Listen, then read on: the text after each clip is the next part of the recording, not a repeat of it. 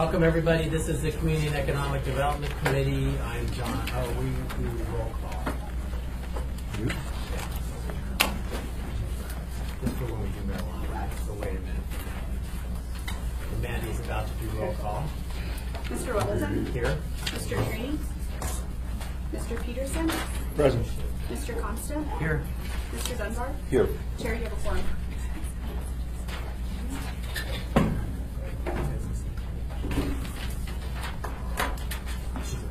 Okay, good. So we're going to go around the room and say we got Chris.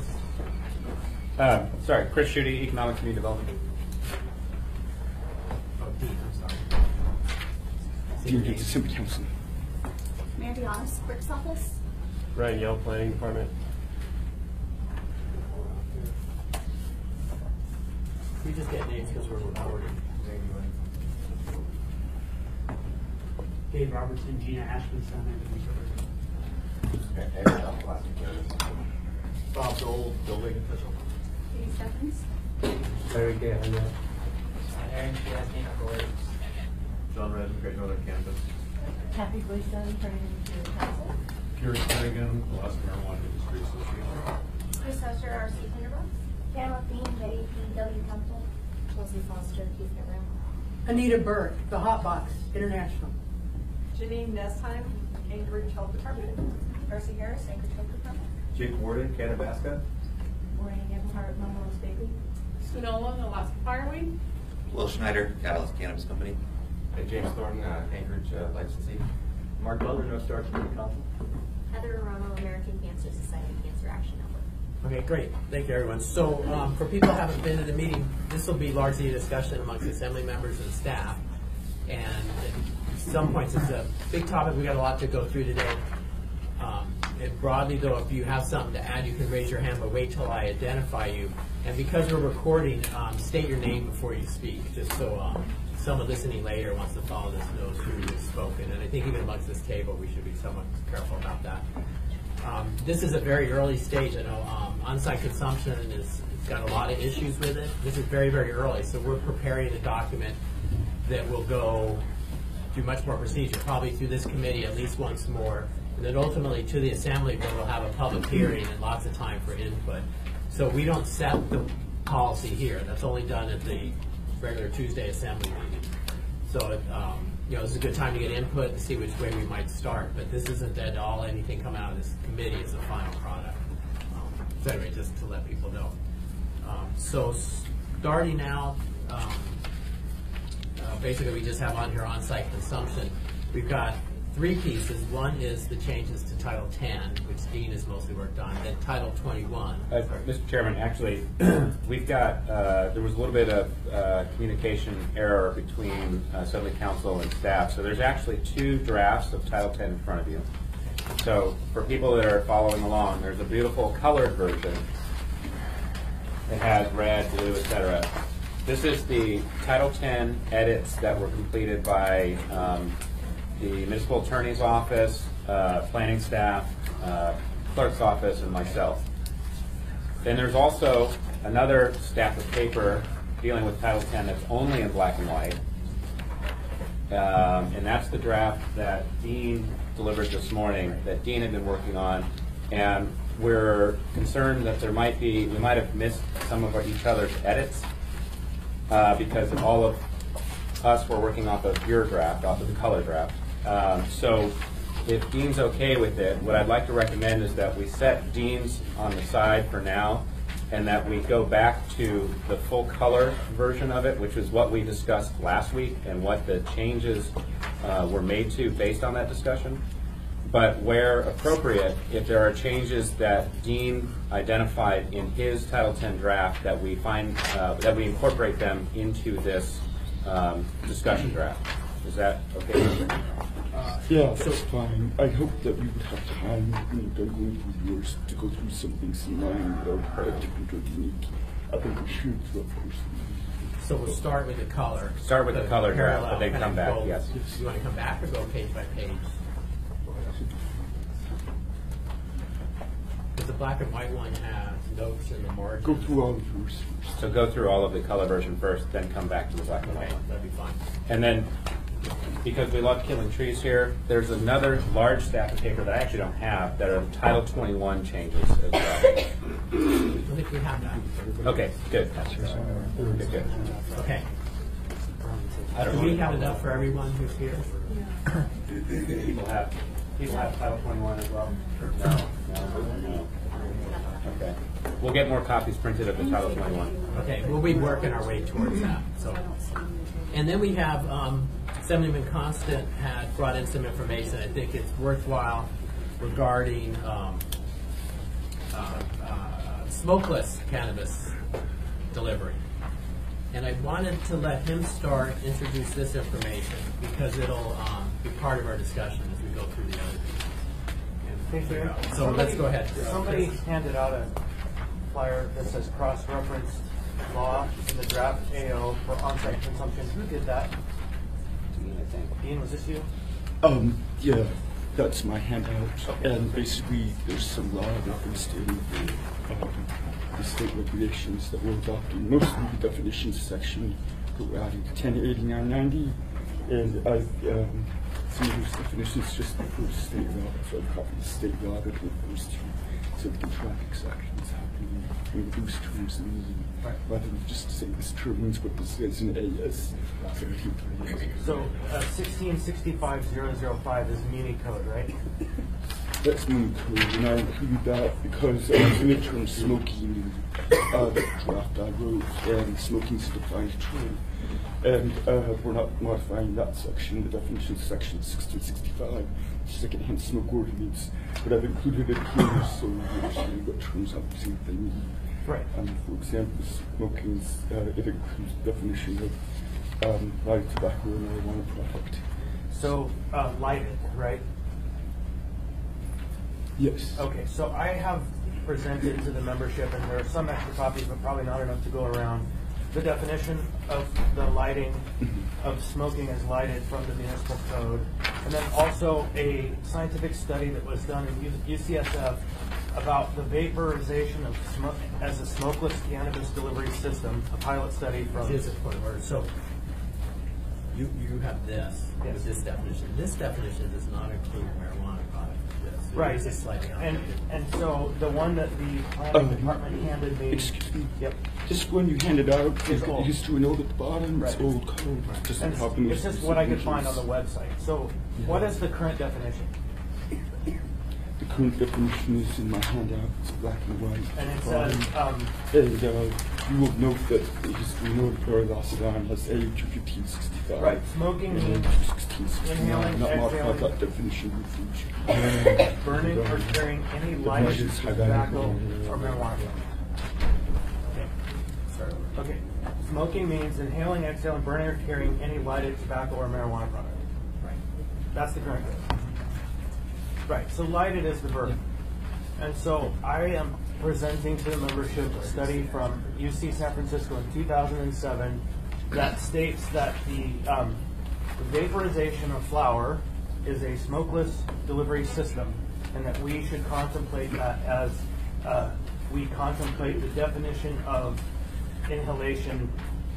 And so I would suggest and recommend as we go forward, anywhere where it talks about smoke systems or by smoking, we also add vaping of flour or come up with the vaporization of flour, because that is a method of inhalation that I believe meets the standard required to allow on-site consumption if we approve that, despite the smoking prohibition. So, question for Dean then: is vaping covered by our smoke-free ordinance? Yes. How Yes, it so? is. So in the definitions in my red definitions handout, electronic smoking device is the definition. Second term means an electronic battery operated device that includes tobacco, nicotine, marijuana vapors for inhalation. I think that covers vaping devices. So can we amend that section?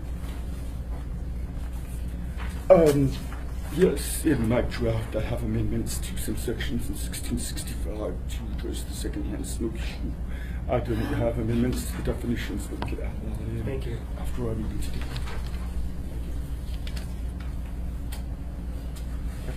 Well, I think a question on this, so electronic smoking is defined.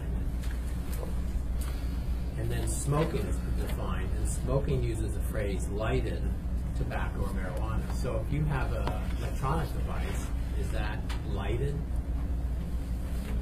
Is that how we refer to it? Mr. Chairman, I think well, I'll answer that, and then I just have a follow-up comment on sort of the process. That's a interesting debate. I mean, to vaporize product, it does have to be heated to a certain temperature in order for it to release the whatever you're trying to release. Is that lighting? That's a debate that I think you guys should have at some point. However, back to my process point, when we left the meeting last week, we were directed to focus on code provisions that would allow edibles to occur sooner than smoking.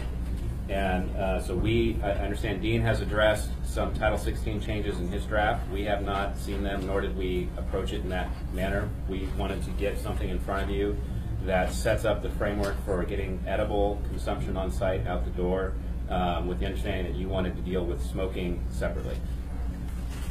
So what I'd like to suggest is that we put smoking-related items aside momentarily, finish up where we were with edibles to see if we're on the right track according to this body, and then if so, we can move forward from there and talk about and work on smoking. Okay, I had a different notion, but that's probably fine if that's where we are. Chris? I just would offer that whenever we're going through an item that references smoking, I would like us to add language that specifically talks about the vaporization, the non-combustible vaporization. So just as a matter of process, so we have that going forward. We had started out, and even our agenda said last time, edible, but then what we got with the Title 10 changes dealt with everything. And my understanding at the end of last meeting, we're saying, well, let's go ahead and put everything in there, but have some quick mechanism where we can pull out smoking. But that's fine. Which is what we've done. Okay. So in essence, what we delivered to you today is edible only consumption. Okay. So do you want to start with Title 10 or Title 21? Go ahead, Dean. And in my draft, I did separate out edibles and smoky types of uses. So they're separated out in mine, they were separated out in Mr. Shue's draft. I guess that maybe I just went further in terms of addressing the smoking part. But we can get to that at the end, I guess, after we don't go through Mr. Shue's draft. So do you want to go through Title? I was saying 10 first and then 21. Yes, if we could. Okay. There's relatively few changes from the draft last week. We did spend time looking at what would be the best approach, given the direction of the body, to focus on edible consumption first. As Mr. Gates has told us, he completely extricated edibles from any sort of smoking provisions of Title 10. In our work on it, we found a way to largely leave the provisions of Title 10 intact, but through select tweaks, make it so that it can only be implemented for edible on-site consumption, and we'll walk through that if you want. Sure. Okay. I don't know where Ryan is, but we can get started, I guess. Just before you get down to the discussion of vaporization. Could you say your name because we're recording? Oh, sir. Marge Stonekey, American Lung Association. The city code on smoke-free is not up to date. There's a state law that supersedes. There was a handout at the last meeting that pointed that out. And electronic smoking products and vapor products are included in the state law. Thank you. Okay, Dean? I think whether the state law supersede or makes this debatable, the preemption language in that state statutes, it's worded a little awkwardly, but it would seem to sort of grandfather in ordinances that were passed, second-hand smoke ordinances passed for that state law. But if a municipality were going to adopt second-hand smoke ordinance after that state law is adopted, then we have to comply with the state law. Okay, so so Anchorage's smoke-free law came before the state smoke-free law, so ours may not be preempted. Yes. Okay. That's my view. All right, thanks. I said it's debatable. Okay. So do you want to start, Dean, then, let's go through the Title 10 changes? Have we done? I'll start. You're Ours are doing- short. Yes, we both did Title 10. Our Title 10, the difference between the two drafts, our Title 10 is largely unchanged from last week, minus a couple of strategic tweaks that help eliminate smoking. Okay. Okay. All right. On page 1, just real quick, there was a comment from you, Mr. Weddleton, about why we're calling these supplemental standards. It's our recommendation to leave it as is. As I understand it, and Mandy can chime in, that terminology is used primarily because municipal standards are supplemental to the state standards. But I understand that you may not like that word. We're fine. We'd like to leave it minus that weird hyphen that's in there in code. I don't know how that got in there. And then moving down, you had asked us to delete the words in red, the State Alcohol and Marijuana Control Office. We recommend not. That's lifted verbatim from the state regs, and at such a time when the state chooses to rebrand, as you put it, we'll deal with it then. Page 2, you'd asked questions about whether or not we're talking about the director of planning or the director of AMCO. We edited line 1 to make it clear that this is a reference to the director of AMCO. And again, this flows directly from the state regulations. It is up to the director of AMCO to deem applications complete. Jumping down into 1080-021, this would be lines 16 through 25. This section deals with the requirements for new applications, and we suggested, some edits that will make this provision apply both to brand new retail license applications or on-site consumption endorsement applications. And in essence, what we're doing is we're codifying what is the current practice, which is new marijuana license applications go to the planning department. In code, currently, it says that they go to the clerk's office. As a matter of practice and policy over the past several years, the clerk's office has entered into an MOU with the planning department to receive and process these first. We're just updating code to reflect that. So now 1080-021 will include both new applications as well as on-site consumption endorsements. Andy, did I miss anything? Okay. The one thing that we did not change, and you did have a question about it, is should this form necessarily be prescribed by the clerk versus the planning director? I think our take is this is in Title 10, so it is the purview of the municipal clerk. We're fine with leaving it there. It doesn't really matter if she prescribes the form or we do. It's going to be a collaborative effort, but we'll leave that part up to you.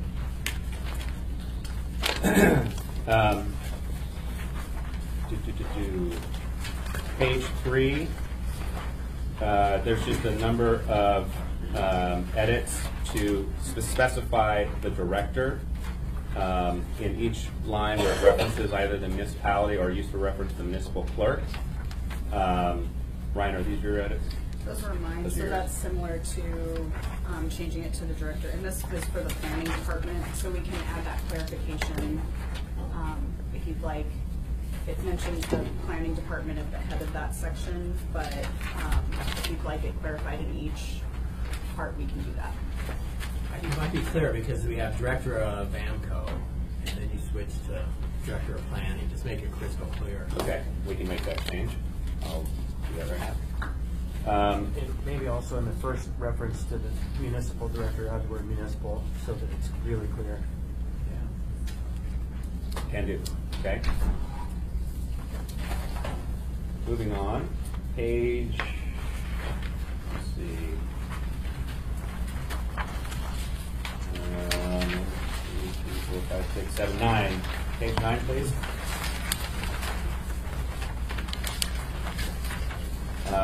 Beginning with lines 14 and 15, you had asked us to not just delete, but to add that specific reference to on-site consumption endorsements, which we did. The change. Moving down to lines 34 and 35. We put in the specific references to Title 21. that were missing before. It was a blank spot. And then lines 39 and 40, this is kind of the crux of our argument about how we're fixing this to be only for edibles. We've just simply removed the ability for an on-site endorsement to include selling for consumption marijuana bud or flower, period. So that's no longer an option. And in looking at the ordinance and looking at the proposed Title 10 revisions, it seemed like this was the cleanest and easiest way to largely maintain the Title 10 changes that now conform with the updated state regulations, but also simply just preclude any sort of on-site consumption of bud or flower. Therefore, it would leave only edible marijuana products or food or beverages not containing marijuana or alcohol. To address this for a moment,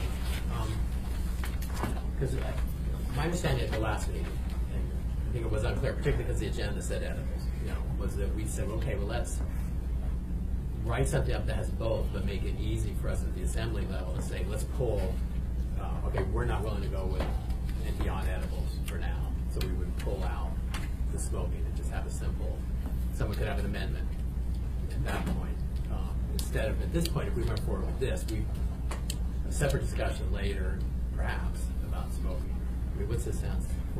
Actually, maybe I should let Felix speak to this. My thing was the opposite, that we were going to have an ordinance that went forward with just edibles. Because if we do the way you described, we're going to have a lot of folks uncertain of whether or not flower bud smoking on site will be part of it, because they don't know whether the amendment will pass or not. If we go forward with just this, then it's far less likely that that portion of the debate will occur. Okay, Felix? Yeah, ditto Forrest. I agree that we need to be clear with the policy recommendations we're making to the full body and clear to the public at large of what we're saying. And I think this makes it very clear what we're trying to do. And I think we can state on the record our intent to have this discussion at a future time. And I know Mr. Constant wanted to have sort of parallel discussions, and I know he's probably going to speak to that. But I think this sets clear what we want to do for now. Yeah, Mr. Rivera clearly captured the perspective that I walked away with, that we should be working on these issues in parallel. They don't have to be in sequence. The intent behind separating the issues was that there could be some expedition to get it to this season, this summer. But the fact is, even the on-site consumption rules, because of their Title 21 implications for edibles, are going to have to go to the Planning and Zoning Commission. And there is no expeditious way to do this. And so we have a process, and we have to follow the process. And so with that in mind, then I personally believe we ought to be working in parallel. So leave that in here. It's fine to separate them into 4 documents, 2 that would deal with Title 16 and Title 21, or Title 10 and Title 21 for edibles, and another set that would work for the inhalation. And I think that's fair. Keep them separate, but not be delaying the game on either account. Of course. Did we actually conclude last meeting that it was impossible for the edible only portion to avoid going through the planning and zoning process? I thought that was an open question, and then if we went with edible only, it might be that one ordinance could go through the assembly process and not have to go to planning and zoning, the planning and zoning commission. I guess go ahead, Chris. Dean was first. I want to mention that in the past, the Assembly has, from time to time, passed an ordinance, the section that says we waive planning and zoning commission review for this ordinance. We've seen that. It's possible for that here. That's a policy decision that we want to do. I understood also from the discussion that the summer season was important, so I kind of took that approach in my ordinance, in my draft. I separated edibles from smoking, but I have them here going at the same time in one ordinance document. And I guess that's the policy choice, though, if you want to separate out smoking and hold it for later. I mean, it might be, I guess, maybe it would be good to see Mr. Schule's draft and mine side by side, at least when looking at the first parts of 108306 and the deletion of that 84 and 10805.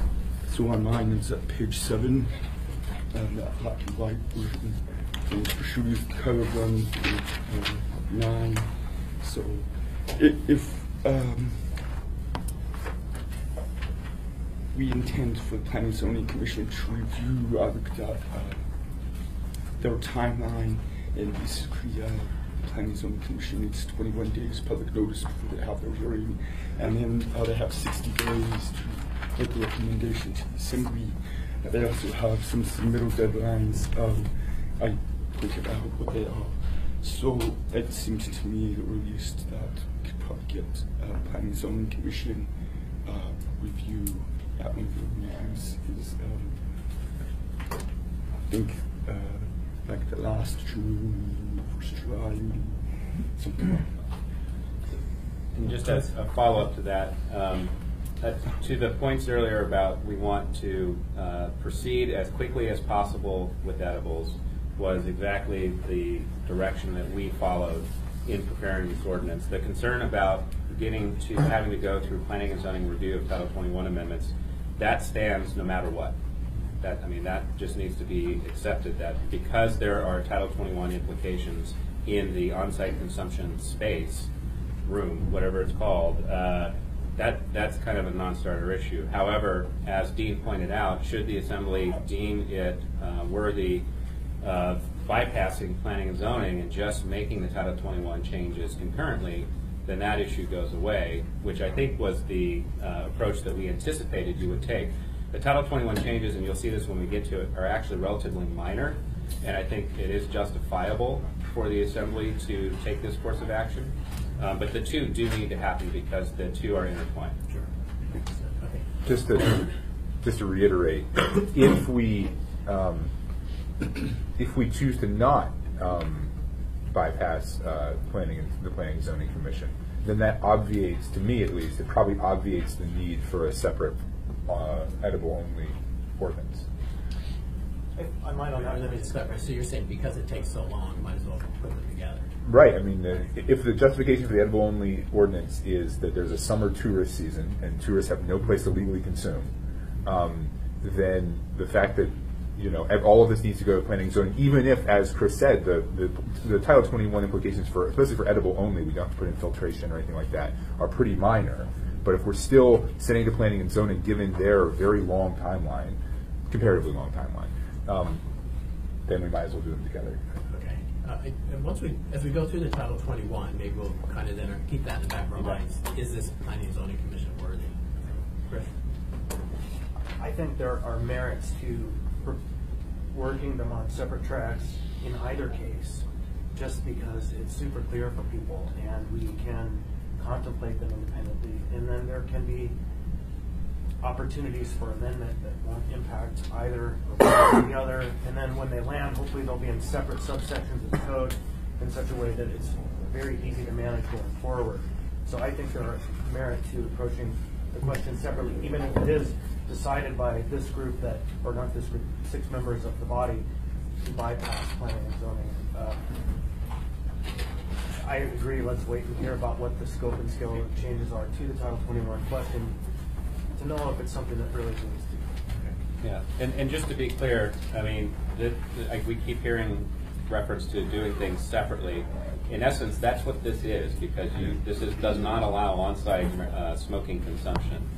So this technically is the separate vehicle. Now, Dean went a step further and just completely drafted a Title 10 revision that only speaks to edibles. There are components of this one that apply to both. There's components of the state regulations that apply to both. To the Title 22 change? No, to our draft of Title 10. So I think that the outcome of this, should this be the path that we choose, is a draft of Title 10 changes that precludes any sort of smoking whatsoever, pushing that debate to a later date.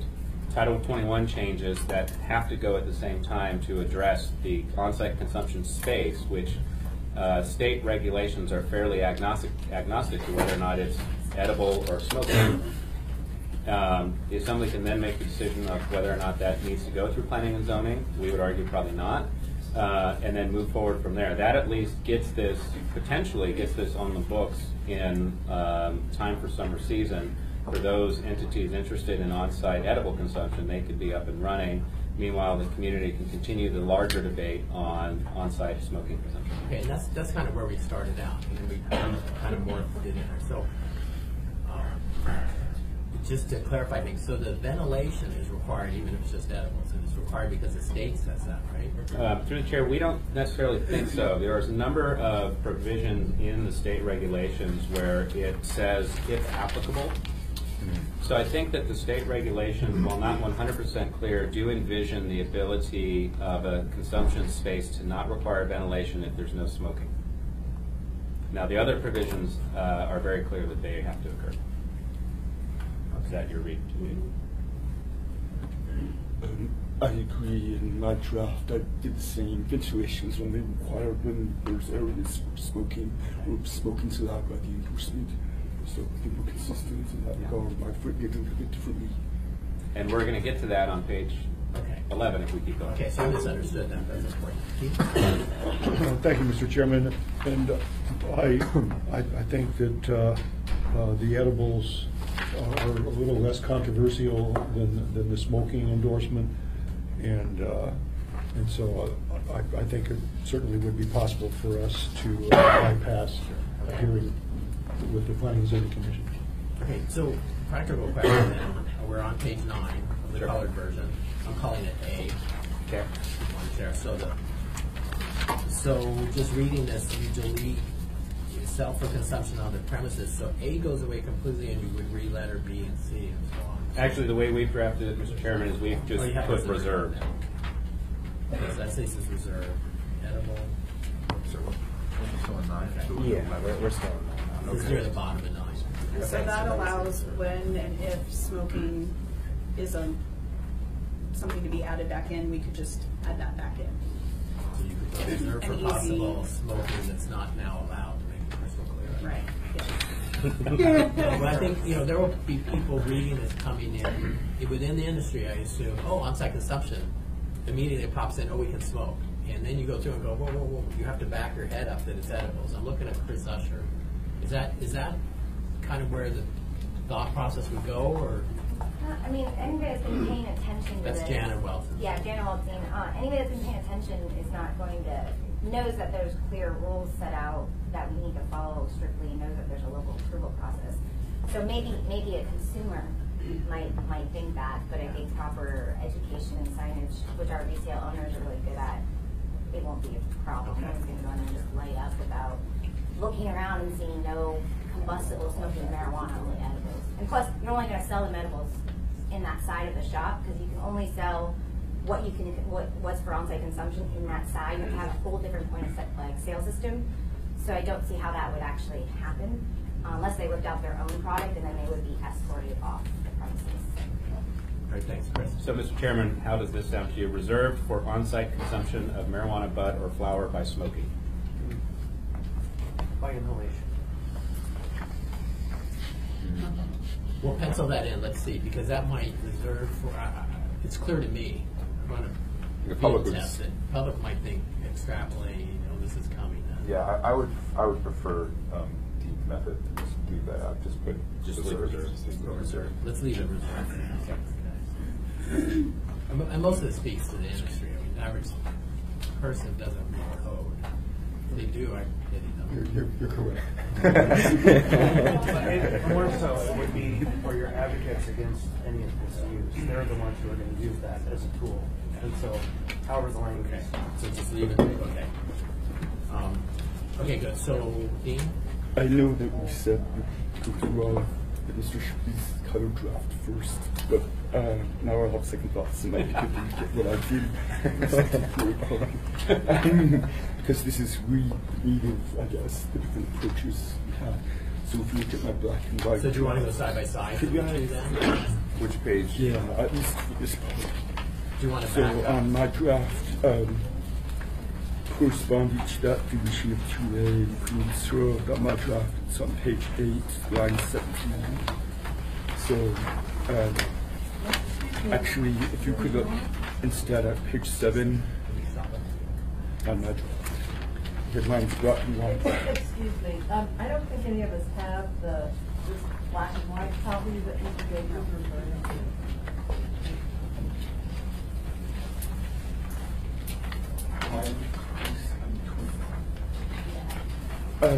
There might not be enough yet. Sure, We'll- perhaps, 25. Do you have any?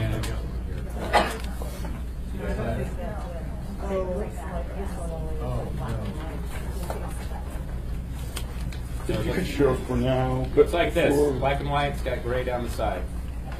When our meeting adjourns, I could have additional copies made for people to take with you if you want. And it'll be But available for now, if you could share a online. copy. I'll put everything online after I get back to the office, so the CDC website will have all the handouts available too.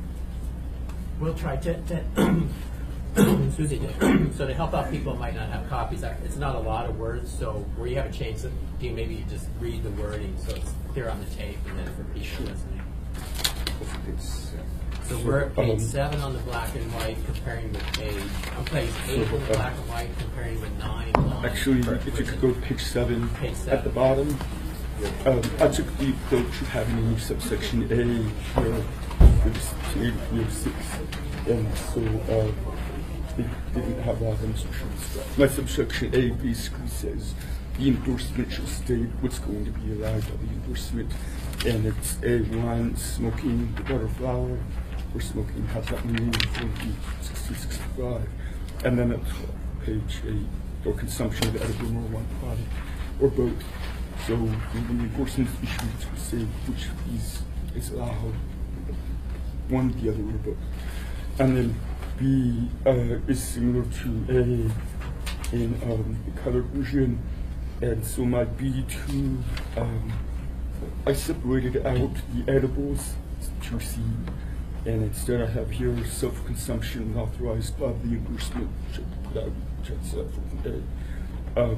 Smoking or the edible to A or B, so that's what's authorized. And that will, I guess, again, depend on what your endorsement says you're authorized to do. So instead of putting this served, I still have the smoking part in here in B2A. So, just to clarify, Dean, are you envisioning then 2 separate endorsements, one for smoking and one for edible? That's my question. Well, I think it wouldn't call it 2 separate endorsements. You got an endorsement, and you can say 3 different things in that endorsement. If we're going to modify it, if you want to have edibles, and then you're going to modify it, and that's smoking, I mean, you need to go to and apply for modification. Does that make sense to the body? So it would be an on-site consumption endorsement, and it's for only for smoking, or it's for edibles, or it's for both. If you start with edibles, then you have to go back for a new one that adds smoking. Whereas the approach we took is just on-site consumption endorsement. Boom. Right, okay. So, but Dean, that doesn't really cut to the heart of what we were trying to do in terms of bifurcation. What you've done is sort of bifurcated the license, but what the debate we're having is about, having separate parallel track ordinances, or an ordinance that bifurcates whether or not it's even legal, right? Yeah, I guess I was a little maverick here when I was drafting this. I see we talked about bifurcating and having separate ordinances. Drafting this, I didn't see why we couldn't do it all at once. And I did get that policy concern about the tourist season coming up, taking advantage of that with this enforcement. So we could, of course, backtrack and ignore my maverick approach. Well, the 2 aren't incompatible. Well, I was just saying the 2 aren't incompatible. We might envision a system like Dean has set up here, where in the future, if these are legal, you have to do what Dean has set up. But I think the earlier discussion which we're having right now is whether we even want to consider having the public debate on smoking at the same time as we have it on edibles. And I just to the merits of the path forward on these 2 methods of achieving, in the end, the same goal. The dilemma that comes from the planning department's approach is that if you grant an endorsement today, and then the code underneath it changes, but that endorsement is granted, then there are probably going to be some tricks in getting compliance for someone who's already granted that endorsement, even though it's annual, if the Title 21 rules are different for this building because they have this other alternative method, it would probably be wise to have a second process that would ensure the inspections are done properly and they're in compliance with the new set of rules. And so I don't know what mechanism would be built in if we went, because I appreciate the elegance of your solution. Don't have to go back for a second application, which we all appreciate, less bureaucracy. But how do we capture the change? Good question. So through the chair, in a world where an applicant or a licensee starts with an endorsement for edibles only, at some point the law changes and smoking now becomes an option. I think what we envisioned is because there are such strict requirements required for a smoking consumption area, that alone is the trigger, that they will not be allowed to sell for smoking until such time as they upgrade their ventilation and other requirements in the regulations as it relates to smoking. For the endorsement, I'm not sure if we envision them having to come back to modify the endorsement or not, but I don't, either way, I think the scenario that you laid out would be picked up simply because the rules would, even if you had an endorsement for edibles, if suddenly smoking is allowed, there's so many rules that go with allowing that to happen on site that you'd have to go through them anyway. Yeah, they'd have to do a premises modification because it's changing the mechanisms of their premises. So that would be kind of a trigger too. They'd have to do a premises with the state. Well, adding in the ventilation systems, and they had to add in all the other stuff. So separate room. It would be the same if they added a different method of extraction. Like if they're adding a different product or whatever, it's kind of the same idea. But then doesn't that come back to us? I mean, it seems like there's a little room for wiggle in there. The modifications? Yeah. Anyhow, we can talk about it later. And that's kind of policy question too, is do you want to see every new endorsement? Do you want to see every endorsement application? How, and this was a question of similar with the modifications. You see major modifications, you don't see minor modifications. So it's kind of, that'll be a question. Which ones do you want to see? I appreciate what Dean has done and the flagging this issue for us. I think I still prefer the planning department's approach on this issue. I think if we, hypothetically, if the edible only consumption area were to pass, and then we were to have the broader debate about smoking, I think that would be a good time to insert more language that does what Dean is describing here, or what Chris is, to figure out some kind of trigger that says, it could literally be in code that says, if you already have an edible only endorsement and you want to expand to smoking, then something additional happens, right? And that would be useful for a certain amount of time, but yeah, it should be generalized over time. Right, and I actually think that what Mandy and Chris have described, there probably is already a sufficient check that, it's so involved. But insofar as we're worried, like you said, that it's not, I think that's something we could, if we ever do drop that amendment that turns reserved into you can now have smoking, that would be a good time to also have an amendment that says, and you need to come back to us. Brian? Sure. Brian, you had your hand up. I did, but I can address it when we were going through the Title 21 changes in terms of what modifications would go to the assembly and what you'd like to see. Okay. Yeah, just real quick, what Dean was whispering in my ear is whether or not the body feels like it should clearly identify one approach or the other right now, so we know moving ahead. Which are we going to spend time crafting an endorsement scheme that envisions different types of endorsements, or do you want us to continue down the path of just having a single endorsement? Maybe. Yes, we don't vote. I think if what we were looking at, once we go through the Title 21, if we look and say, oh, this needs to go through the Planning Commission, then we put this thing off till the end of the summer anyway, and we might do them together. But if we decide, oh, this isn't worthy of Planning Commission, then we'll go with edibles. So can we make that decision? I mean, it's not going to take, Dean doesn't have a whole lot of changes here, so we could look at these side by side right now. Yeah, through the chair, I think your point is well taken. If you don't mind, we'd like to just, we're almost done with Title 10. We'll get through Title 10, get to the Title 21 question, and you'll have a better sense. Okay, let's do that. All right. It doesn't mean that we put it off till the end of the summer. It just means that we slow down the process and work more methodically. Right? We would be doing that now anyways, because we want to handle planning and zoning as cleanly as we can. So we don't want to hand them a ball of mud and ask them to turn it into a sculpture. That's what they do. They'll make it better. They will make it better. Okay, so back to the color draft, please. Are we going side by side with Dean then, as we go through this? I think where there are large discrepancies, like the one that we just covered, I think Dean should chime in. But if you're okay, we'd like to just get through the first Okay, draft. so Chris Schuete's going to continue on color version A. Okay. So we're on page 10 of the full color draft.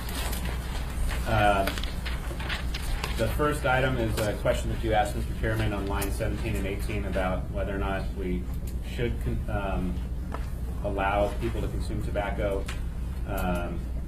We think, given that the smoking ban still stands, you should leave that in there. You can come back and address that later. It's a state. And it's a state requirement. Moving ahead, lines 41 beyond, all of section C. Oh yeah, sorry, go ahead. Tobacco smoking, I deferred and said unless the enforcement allowed smoking of marijuana. And I was just responding to your comment, Mr. Wilton. So if smoking marijuana said I want to allow smoking tobacco. And I did note that that's a possible preemption issue to look at. Just knowing where I was turned. All right, thank you. Back to that one. So we'll come back to that issue. But line 41 on section C, it's highlighted because there was a question as to whether or not this had a place in Title 10, since it's kind of Title 21-y feeling. And in particular, on top of page 11, subsection 4, C4, we have completely removed because that is addressed in the Title 21 sections. So everything in subsection C minus sub-bullet 4, it's a quite open question to the group as whether or not you want to see this in Title 10 or take it out and put it in Title 21. Forrest? Regardless of whether we do this or not, there is going to be a Title 21 portion, yes? Would that be a separate ordinance, or would that be a separate ordinance? We've got a separate ordinance for you. Okay. All right, thank you. Dean? I deferred in this part. I left all of C here, mostly because I was reading a version of the Title 21 draft that didn't do what Mr. Schuete described in earlier version. So that's why we should have the versions floating around. But the version I read said in Title 21 that the planning department will review for consistency with what it says here in C, so I just left all of C. But I didn't know about how it was worded here. I think that effectively the review would be the same, just languages here or there. So it would still be a planning department function. Okay. Pete? Thank you, Mr. Chairman. And so I'm looking at the on line 47, number 2, page 10, a smoke-free area for employees to monitor the consumption. I was thinking that they might be able to use a window and/or cameras, video cameras, to monitor. That way the employees wouldn't necessarily have to be present in the smoking area or the consumption area, whatever you're going to call that. I don't know if we need to add that specific language or not, but I certainly want it on the record that I think would certainly be acceptable. Okay. It sounds like that would be covered by this. It could be a room with monitors. But Right. Yeah, Chris? Yeah, I tend to agree with Mr. Schuete's interpretation that issues that are very strongly kind of focused on the Title 21 uses of the land, uses of the structure, should be in the Title 21 tool, especially if, like what Mr. Gates said, that effectively it will still be monitored by the planning department. All way back at the beginning of this document, we made a decision to move certain functions to the planning department because de facto they already are. And so I would recommend that we follow the lead and make Title 21 issues Title 21 and not muddy the water with some reference or MOA. Right. When we were discussing this internally, there's kind of a general rule that Title 21 doesn't enter the front door, but with marijuana, it's fairly unique in that we're asking for floor plans and things of that nature for marijuana that we don't necessarily ask for in other land use entitlements. But a lot of it has to do with the state requirements. For these, in terms of ventilation and in terms of smoke-free area to monitor marijuana consumption, and that marijuana consumption area being isolated from the other areas, they do concern the floor plan, but they also do concern the operating plan as well. The operating plan is more akin to going into Title 10. I don't know if it's necessarily a bad thing to put it in Title 21. There's no downside to it. It's just where does it fit most appropriate. And you know, in my opinion, you know, lines 41 through 49, and then point 3 on page 11 probably would be more compatible with Title 10. Okay, Chris? So before the meeting started, I was talking with our our health department staff, and the question that came up at the last meeting was, how does the health department do any enforcement? They don't enforce Title 10, they don't enforce Title 21, and issues of ventilation and things of that nature are a building code issue also, not necessarily a licensing issue, and they're also a health department issue. And I hate to open the can even further, but does that then kind of require that we at least contemplate having sections of other titles that we work with to ensure that it conforms with the procedures of each department meaningfully, and not just as a side thought? You know, which, I mean, that's the building code and the health department code are two that may have to be engaged. Wants to start, Dean? I don't have a clear response, but in our current code in 1080, Article 8, General Provisions, it states that these various departments may enforce provisions of 1080. I understand the health department's concern, and Mr. Hickman had mentioned that they would need to be designated. I think that you could have simply an amendment in Title 16 that says something in reference to 1080, but then each enforcement officer of the health department, there's a document from the mayor. The mayor designates peace officers for enforcement of certain sections. He would need to designate Mr. Hickman and other health department officers to enforce in the written memo designating them and which sections are ready to enforce. So that would be an administrative, I guess, fix. I'm not positive you need code fix. You could put some reference in code, but we would need to look at that enforcement side of things a little bit more. For the health code. And you have a question behind you, Mr. Chairman. Through the chair. Ross Nalsinger, supervised plant review for the municipality of Anchorage. If all we're talking about is edibles, that would not warrant any sort of amendments to the building codes. Right. Thanks. Pete? Yeah, I'm good. Okay. Anyone else? Just a closing comment in this. We'll spend some more time looking at the issue. I think the concerns from the health department are valid. You know, in the Title 16, the section of code that they enforce, it's very specific to that title only. So where appropriate, we can talk about expanding the enforcement powers of AHD so that they can play a role in this as well. Okay, 16 is our smoke-free ordinance in the health department. How's that? Title 16 is health broadly. Oh, The smoke-free ordinance is part of Title 16. Pete? Thank you. So currently, code enforcement does the inspections to make sure they've got the ventilation system set up in the cultivation areas and that. And so I would imagine they would also be doing the inspections in the consumption area. And so if they're doing inspections, then maybe the health department would need to get involved. Through the chair, I don't know the answer to that. I don't believe that code enforcement is going to go on premise to inspect the consumption area. They will focus on the external effects. In other words, if the ventilation system is the smell of marijuana detectable from the boundary or the property, the edge of the property. However, I just want to add one comment. I prefer it staying in here. I understand that it sounds Title 21-y. I like it in here because, as Mandy or Ryan, one of them said, this really speaks to the operation of the license, and it's nice having it in here because this ties the requirement to uphold these operational characteristics as a condition of keeping the license. Does that make sense? But you're not talking about section 4 there, line 6 through 20. You're talking about the other elements. Or I'm just talking about section C. Yeah. Right. Okay. At large. All of it, because in here it's stricken out and said moved over. And so, Four is gone. I'm talking about section C, numbers 1 through 3. Thank you. Yeah. So that gets it. So if we put it in Title 21, then it's attached to the special land use permit. Correct. And if it's in Title 10, then it's a license.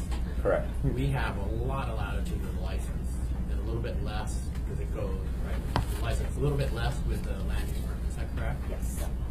Okay. And that's been important to us to be able to deal with this. So if it doesn't meet, isolated from other areas, separated by walls. So this is the building smoke-free area to monitor. Yeah, this kind of goes in both camps.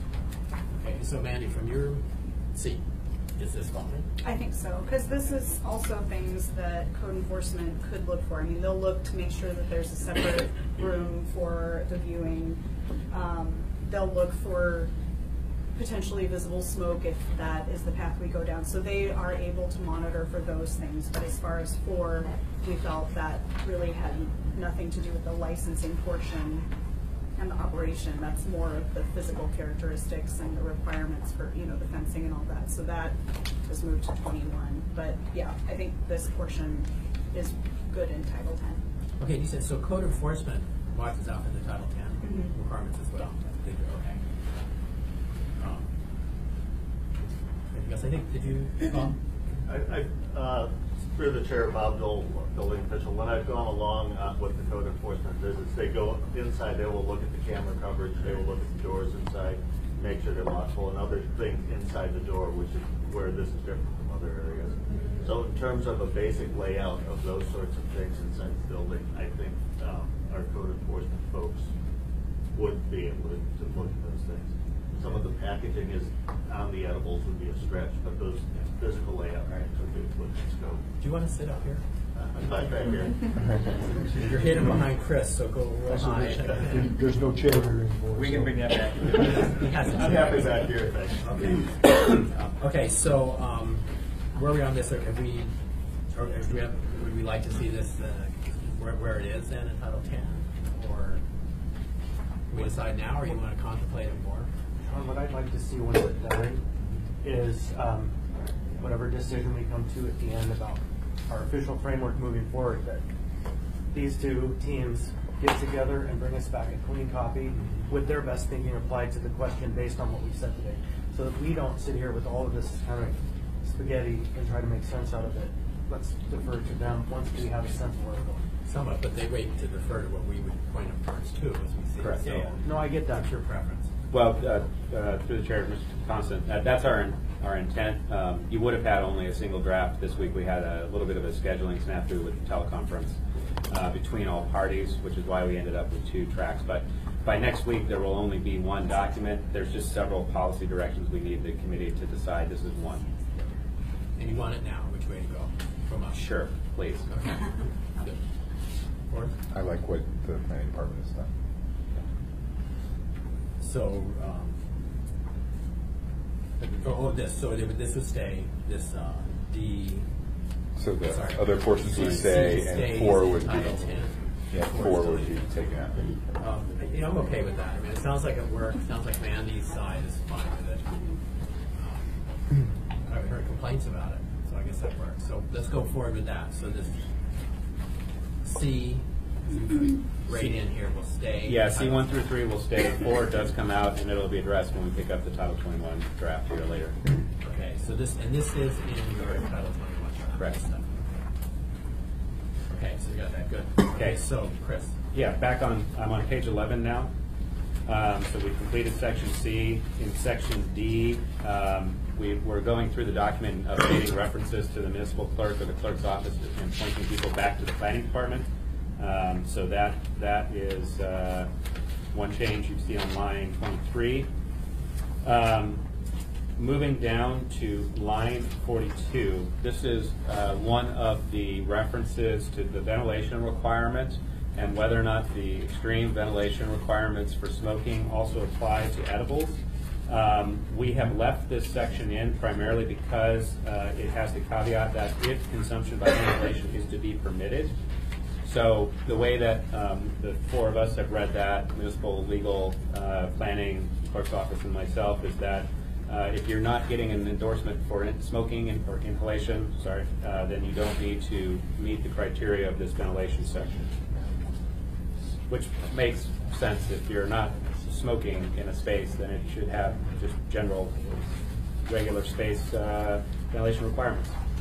That's why this section is highlighted. I think, Andy, you highlighted it, right? Okay. And then we did add one new sub-bullet. It's on the top of page 12 in the ventilation section. Sub-bullet 4. It's designed so there is no marijuana smoke odor in the retail area or at the lot line. Okay. Again, this will only apply excuse me, in cases where the endorsement covers smoking, but we felt that when we get to that point, this will be an important policy point. Wait, isn't it already the case that there can be no odor at the lot line? Yes. So really, it's just about the fact that the separate retail area has to avoid odor as well. Right. Chris? Yeah, I didn't have a thought, but I think that generally speaking, the retail establishments at this time don't have problems with smell. And so, as we go forward, if there is any kind of consumption allowed that involves volatilization, then the issue of smell at the lot line becomes really important. So it's worthy of reiterating. Yeah. Can I ask a follow-up, and perhaps somebody from the industry has to speak to this? I've only been in one of these shops, I think, once. Went in with my dad. But can you not smell marijuana already in some of the retail establishments? I mean, for example, if they're showing the product to someone and say, I want to smell this before I purchase it, and how would you determine that the smell is coming from the consumption area versus the retail area itself? And how concerned are we really that there is the smell of marijuana in a marijuana store? Good question. Let me go ahead, Jen. Through the chair, Jen Waldstein. I would say it doesn't matter which side it's coming from. It shouldn't cross over the property line because it's a requirement that no marijuana establishment, invade the neighbors with their smell. So I don't think it matters which side it comes from. It just shouldn't be happening at all. So I think that's what the ventilation addresses. I think the point here was, you have a door between consumption and retail. How do you know if the smell goes through that door? There's a different smell from marijuana smoke than there is from marijuana flower that's just in a jar. So there's definitely a difference. And the purpose there is not that you keep less smell in the store, but ultimately the purpose is to ensure that the environment where people are working is smoke-free, right? And so that's the rationale behind all of this. Is not so much that they don't smell on this or this smell, that smell. It's that smoke doesn't move across the line as much as possible. And so that's the core question that we're working on with that. Well, can I ask a follow-up question on that then? I mean, I would still, from what I've heard so far, I would prefer taking this provision out because the lot line portion is redundant. And it might be true that you can tell a difference between different kinds of marijuana smells. I'm not sure if our regulators are trained to do that. Also, a question I don't know the answer to, is there a way to detect smoke that isn't smell-based? I mean, is there some other way for our regulators to determine whether or not smoke, because I agree, smoke is really the issue, or the carcinogenic materials, but the smell is distinct from that. You're talking about like a smoke detector? Yeah, I suppose so. It looks like the building official is behind me, but I just, again, that forbidding the smell of marijuana in a marijuana store seems to me to be a little bit foolhardy, unless that is the only way we can determine whether or not these carcinogenic materials are impacting the employees. Fair enough. Mr. Chairman, just a quick point on that. Keep in mind, sub-bullet 4 is in the section that is detailing what the ventilation plans, if required, should achieve. So the concerns about how are we going to know if it's smell that we're smelling from people opening canisters to show bud versus we know it's coming from the room next door isn't really put in here as a gotcha enforcement mechanism. This speaks to the requirements of a ventilation plan should they require one. And I think it makes sense in that regard because the state regulations are very clear that if you're allowing on-site consumption, smoking-based consumption, that it essentially has to be an isolated, self-contained space that deals with its air content separately from the other facility. So in my mind, I think this is a good addition because it just reiterates that when you're designing your consumption space, you have to ensure that your ventilation system is handling all of the air from that space and doing so separately from the retail space. Through the chair, Bill, we've looked at technological solutions in reference to Assemblymember Dunbar's question. We haven't found, although they're costly, they're not particularly accurate and not at the level that we don't think would be more disruptive to business without value added to the community. For odor? For odor or for smoke, both. We've looked for technological solutions out there because of that subjective element. And we don't believe there's one out there right now that's worthy of attention. Chris, I believe that there's a fusion of these two ideas. The idea of kind of the absurdity of saying you can't have the smell of marijuana in a marijuana store, but at the same time wanting to ensure that there is some protection in that retail area from the smoke. And I think that is to strike the word odor from that sentence. And then as the technology develops over time, what we're really aiming for is smoke, right? Not the odor, it's the smoke. And that, again, continues to be the ongoing problem that we're trying to tackle, and that would solve the conundrum. And the odor is already banned at the lot lines by other provisions of code. Pete? Thank you. So, and, you know, I think there occasionally could be odor beyond the lot line just because you have people coming and going from the front door of a retail establishment.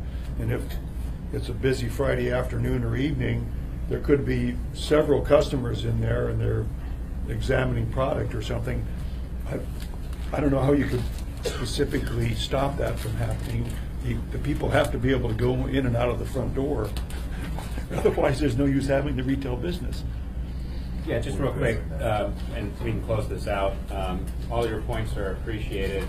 This is not, again, this is designed as criteria or guidelines for designing a ventilation plan. And I think with the striking odor, which we're fine with, I think makes it read more clearly.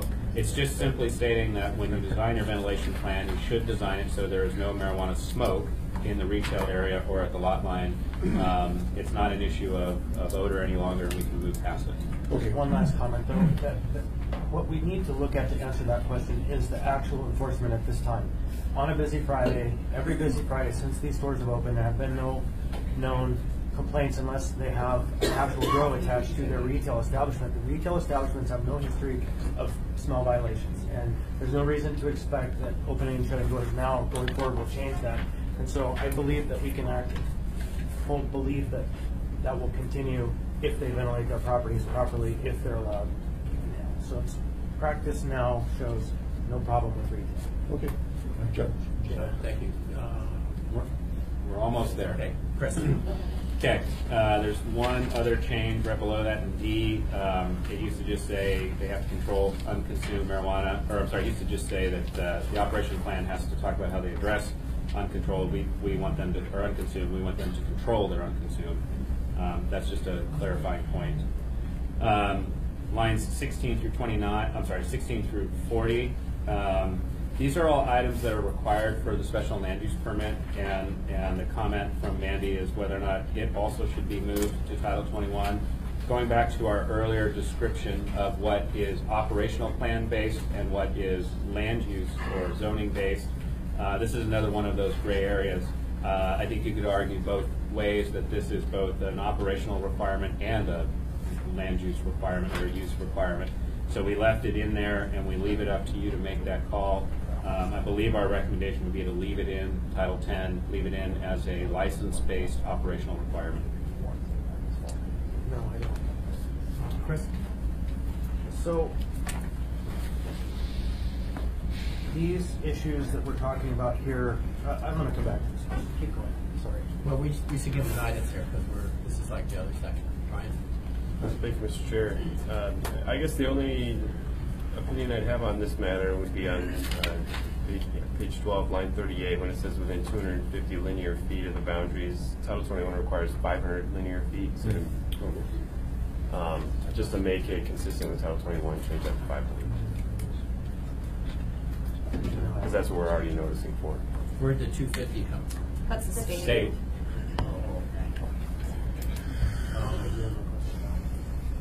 Okay, you're back on 2. Yeah, well, the question I have is, I need some clarification on the special land use permits. Do these go with the title of the property, with the land, and do they outlast the license, just like the alcohol permits do? They don't, so they evaporate at the time the license is. Okay, thank you. Okay, let me jump. Did you have? I would just say that the sort of general practice of we try to disrupt the law as little as possible when we do these ordinances, and that would sort of militate towards keeping this here where it is, although making that 500-foot change. Okay, Ryan? Again, I would just kind of reiterate that we already have the requirement in Title 21 that they submit scale dimension floor plan that shows all these. We don't specifically list out in bullet points everything they need to show, but it kind of goes without saying that's what you include in the floor plan. So we also do require a letter of authorization from the property owner, so that's addressed in 3, and then notification or any protest received by the public within 500 linear feet. That's our normal operating procedure. So I'm not even sure if this is necessary to include there. It would hurt it. It's just redundant, completely redundant. Yeah, I don't think it would hurt anything to keep it in there, but we're already asking for it as is. So, Jana?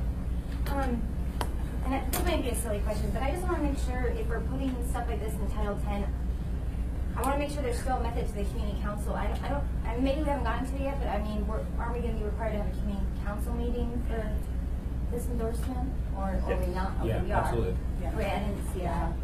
It's in Title 21. So it's in Title 21. So I guess my question is, if we're putting a lot of stuff in Title 10, is that notice and that information going to cross over? Okay.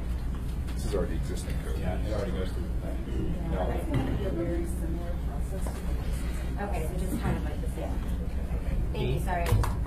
In this paragraph 4 about notice, I took the approach of deleting most of this, just referring to an affidavit that the notice requirements required by 2103/20H, the time 21 notice requirements have been met, rather than saying all this to keep it consistent with what we all want to do. Sure. So, I think that would be a good approach. That notice includes to the 100 feet area plus community councils. Okay, so that's a question then, is we have Dean's version, paragraph 4, and this one. Can I get back to You can. And then the version in color version A. What page are you on, Dean's? This is on Dean's 11, line 13, comparing with the version A, the color version, page 12, line 36. Dean's is just refers to Title 21. So if we go in Title 21, it looks like Dean's wording is. If we say put it in Title 21, is Dean's wording appropriate? It's in Title 21. I didn't put it in 21. I just referred to Title 21. Right. Yeah. The Title 21 section. But if, with this wording, does it then dump it on you guys to deal with? Yeah, It does anyway. Yeah, it does anyway. So is that a clean way to? You okay with that? Or do you still think it should just come out altogether? Yeah, it's all of Section 2. Take 4 out. Yeah.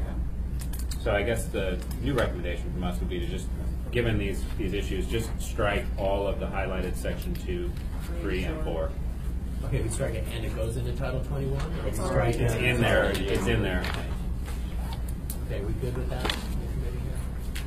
Yep, I just would like to add a little clarification. Ms. Waldstein mentioned a community council meeting, and I just want everyone to continue to recognize that it is not a community council meeting. It is a community meeting, and that the community council is the preferred location, but should that not be available because the community council decides not to make it available, an applicant may host another meeting at a location of their choice. So it's a community meeting, not a community council meeting.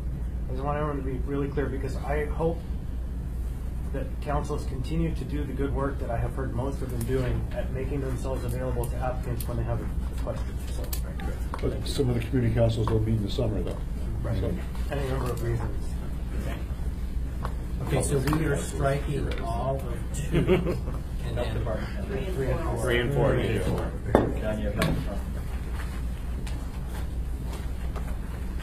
Okay, yes.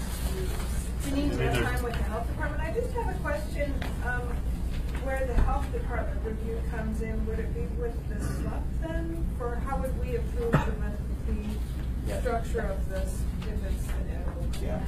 Yeah, through Title 21. Similar to how you get it now with the license applications. Typically, if a facility wanted to add a smoking area, they would submit plans to me to review for approval. It wouldn't go through a SLUP or whatever. So now it would come to me through the SLUP, and then I would review it and approve or disapprove that way. Would I, at that point, have communication with the applicant to say, no, this doesn't make sense, it needs to be readjusted?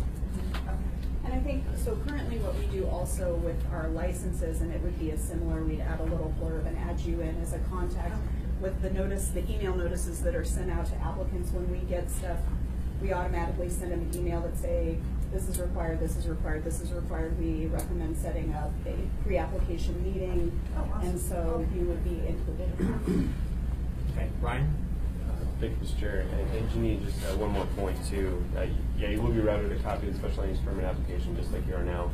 What I would encourage you to do is that when it comes to time, if and when marijuana consumption on site is a thing, and if there's a requirement in there for a smoking area, that you would just submit comments saying, this applicant will be required to obtain the necessary permits from the Anchorage Health Department, and then we'll place that as a condition of approval on there to resolve with the Anchorage Health Department the need to obtain necessary permits. And they may not need a permit, but they would need to be reviewed to make sure that it meets Title 16. Sure. Sure. So we can handle it that way. Yeah. So, and you're doing much of that now already, right? Correct. And is that system working okay? Okay, so if we make sure this parallels what's going on now, you're good. So just as we go through it, watch it. Appreciate your chiming in there. We don't want to trip anyone up. Okay. Thanks. We have one last change, and then we're on to Title 21, Mr. Chairman. Our last change is on page 17 and 17. Lines 8 and 9. We've stricken the definition of site obscuring fence or walls because it exists in Title 21. Any issues on that? I'm sorry, I was talking about national politics for a second. Same, page 17, strike line 8 and 9. Makes sense. Okay, so Title 10 changes. So do you have the guidance you need, and you're going to come back, and we'll have We're going to come back with a consolidated new copy of Title 10 that captures all of the changes that we covered today and any additional feedback or input we need from Dean's draft, and you'll have a single fresh copy for our next meeting. Okay, so our next meeting, we have one a week from today, which has one marijuana license, takes usually half an hour. We want to look at Alaska Alchemist on that one, which will take 45 minutes maybe. Maybe.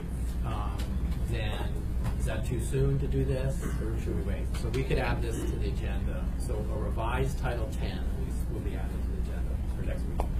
Okay. And potentially a revised Title 21 pending today's discussion. Okay. Did everybody get that if you're in the audience? So we're having another meeting next week, same time, same place. Okay. So we're ready, Title 21? Now we have a baton to Ryan. All right, thank you, Mr. Chair. Do we have additional copies? Do we have this? People have this? There's a whole stack here if you need one. Yeah, I do. Thank you. Thank you. And then just a point of clarification for the public, the copies that were produced this morning, the watermark draft did not copy over, but rest assured this is a draft. Okay, so first change, Title 21 that we have here, page 1, line 28 and 29. This just clarifies that marijuana special use permit, associated endorsements, and modifications requiring a public hearing do require a community meeting prior to submitting the application to the planning department. Going to page 2 in table 21-03-1 summary notice requirements. It just adds associated endorsements to the special land use permit notification requirements. just a clarification. And line. Just a second, and that's where we dealt with that 500 feet instead of 250 is in there. Correct. Correct. Yep, that's all tied together. It's already in there. And then line 15, that just adds to the application submittal requirements. So it's just a clarification. Applications for a marijuana license, special use permit for marijuana, and any associated endorsements shall be submitted to the municipality on the form provided by the municipality. Jump into page 3. First edit here would be lines 3 through 6. This is not in reference to marijuana consumption, but it's just a cleanup of current code to get rid of a code section that, for all practical purposes, doesn't really seem to make sense. So this would be the case where you have a standalone retail store, or it could be a shell within a strip mall, and that entire shell was included in the licensed premises area, but now say the licensee wants to do some interior remodeling to get rid of a storeroom or employee break room. This business is booming and they want to put in more sales counters. Because they're increasing their retail sales area by more than 20%, that they'd have to go back through the entire assembly process when the assembly's already deemed that that entire shell of a business is acceptable to operate and sell marijuana within. So, I was wondering, some you said about cleanup, like on page 3, lines 12 to 21, they're not really related to on-site consumption of the retail store. Do you want to make this exclusively about on-site? Want to include those cleanup provisions too? I guess that's the question I have.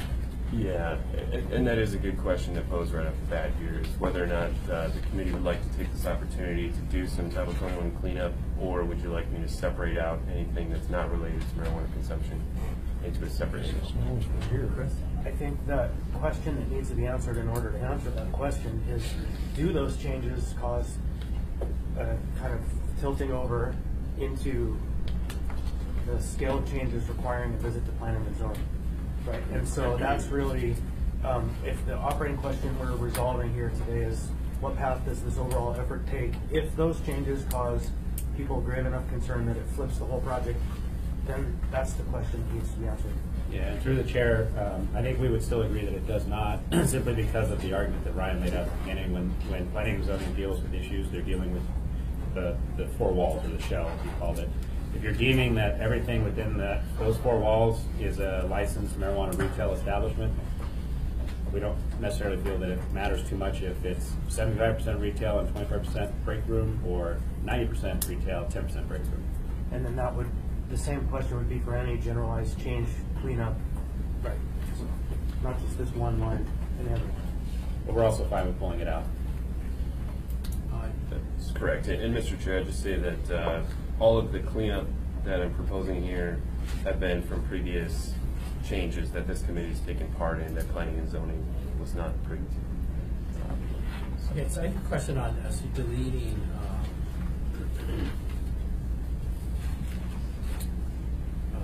so subsection 4B, and then this 5. Is there, this is if they grow within a certain limit, it comes back to us. And we've been doing that. I think we actually expanded so smaller stuff when it comes to us. We tweaked this before. Are there places remaining where they would have to come to us if it grows? Mine is this addressed somewhere else? So, because I think we do want to see it if they grow 20% or whatever it is. So, Mr. Chair, if the shell of the business is growing 20% or more, then you absolutely would see it, and you would still see it through this modification. What these two deletions address is any internal changes within that previously approved shell. And in my mind, we'd already done that change. I think we dealt with that. Before. There was a minor change in one of the previous ones that I remember talking about it, but I think we discussed it was only in a certain area. I don't believe that we've addressed it. Oh, okay. I don't think we have. Okay, so if the shell of the operation grows more than 20%, it comes back to us. Absolutely. Okay, and then is it 33% for cultivation? So yeah, we are jumping down here a bit, so lines 12 through 16, that would be in reference, much like lines 3 through 6 were for retail, lines 12 through 16 are for cultivation. And these two ideas came about because I did have a cultivator that was planning on doing some pretty substantial alterations to the insides of the business and their interior layout. And they had some passageways that were just common passageways within the building. They weren't used for cultivation. But because they would now be constructing within those previous passageways and putting plants there, they would have to go back to the assembly even though the entire building was included in their licensed premises.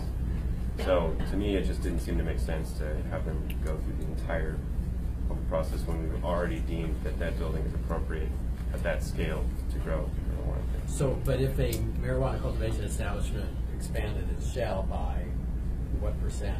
20%. So 20. So there's wording elsewhere, not in this document, that says Correct. the shell increases by 20% for retail, cultivation, manufacturing, and so on. Then it goes back to us. Correct, and I just didn't include that additional language, but I can put that in for Let's just go context. forward so we know we don't lose this. Real clear that we don't lose that ability. Because I think this makes sense. And like I said, I thought we'd already done it. So, okay. Any issue with that? Sheila? Forrest? Chris, I think talk about that. Kathy? Yeah, Kathy Gleason. I just was curious because it's been a while since I've looked at all this stuff, but if it were increased by more than 20% of retail park, then would that have to address level of parking and that sort of thing? So, I mean, I would think that anything beyond the 20%, it should come back to a review because there could be ramifications on the exterior. You're talking about if the interior space changes. Yeah.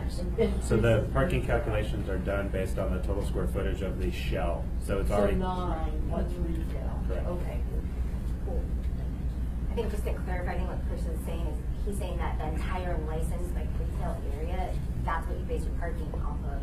And so if it expanded out the side exterior shell, then 20 couldn't come back here. That would increase parking. Okay. Thank you. All right, thanks. So we generally have announced till 10:30. We're past that, but we'd like to finish this. So. I think we can. So jumping back up to line 8 through 10. So this would be where a modification to an existing special land use permit, the addition of an indoor or outdoor marijuana consumption area or an increase of the existing on-site consumption area more than 20% would go back to the full assembly for that modification. Anything 20% or less would be delegated to the planning director for approval.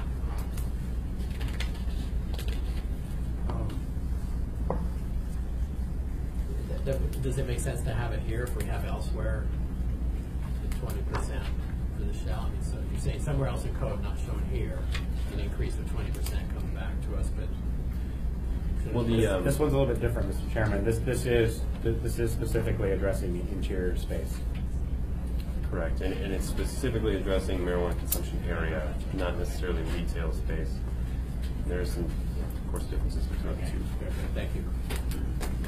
Okay, moving on. All right, so then we previously discussed lines 12 through 16, so jumping down to lines 18 through 21.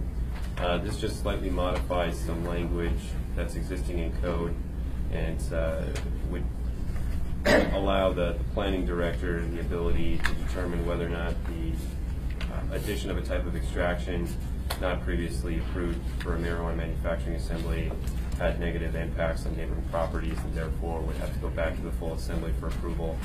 And the reason for this edit would be is if we have a marijuana manufacturer that's currently using CO2, but they didn't mention in their application that they want to start doing just buy a rosin press machine, they would have to go back to the full assembly just to put a small rosin press machine in the licensed premises area. So this just delegates it as a minor modification that the planning director can approve.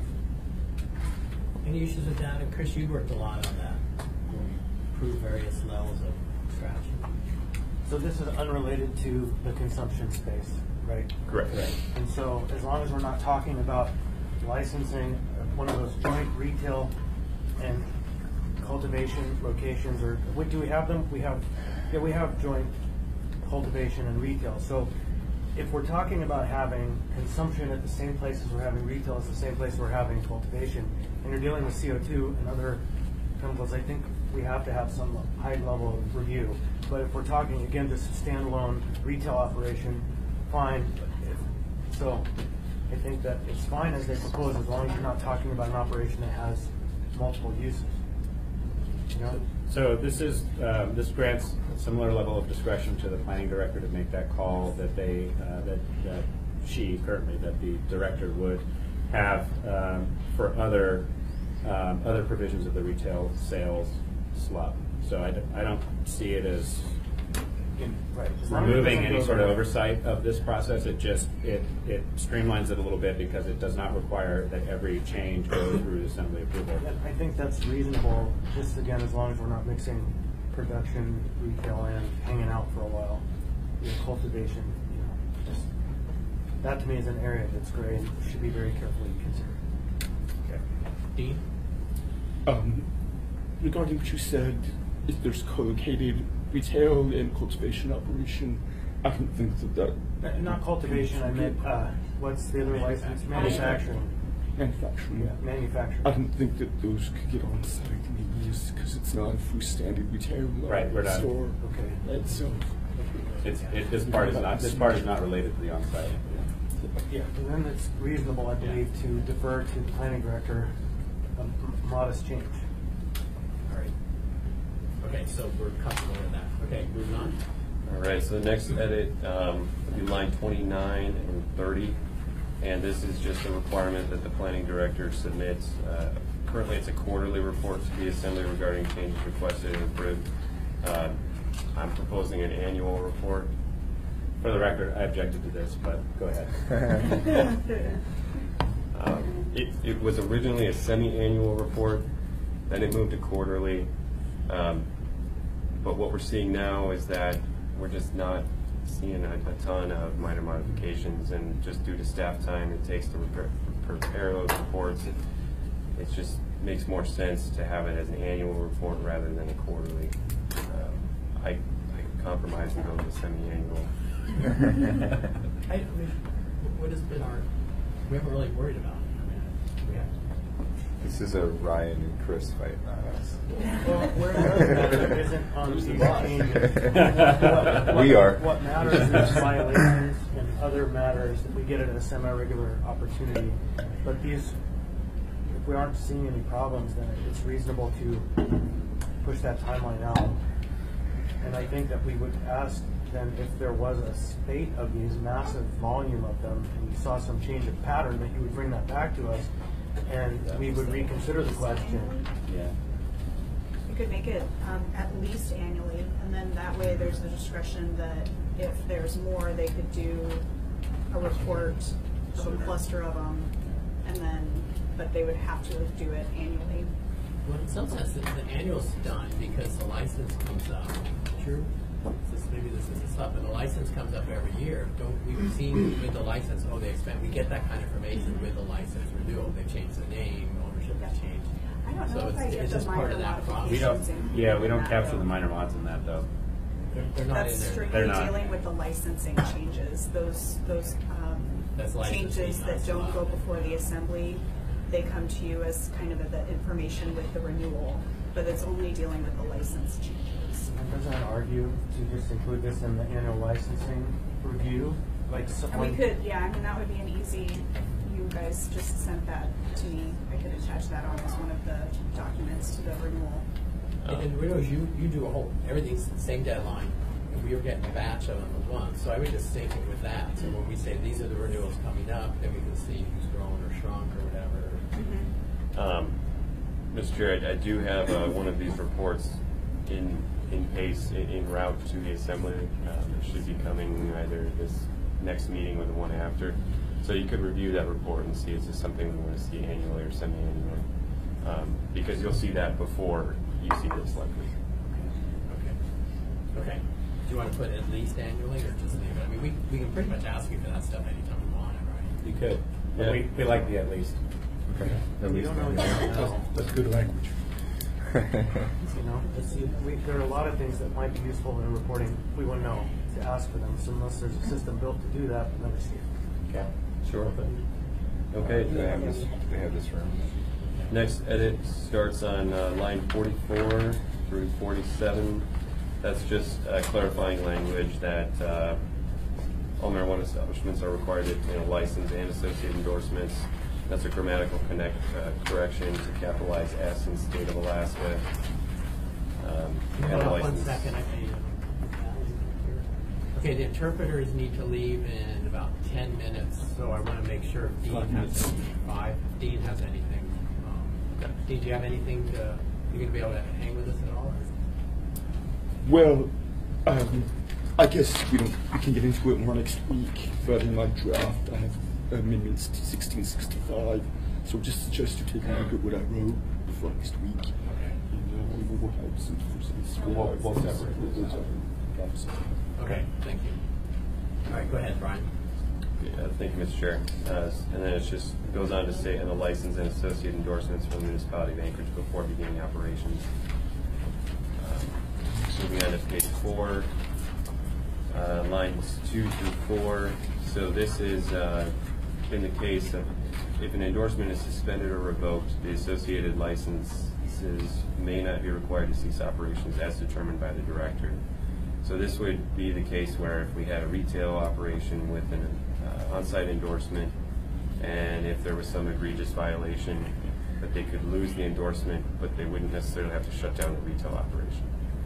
And it would be up to the planning director to determine whether or not a retail operation should be shut down as well.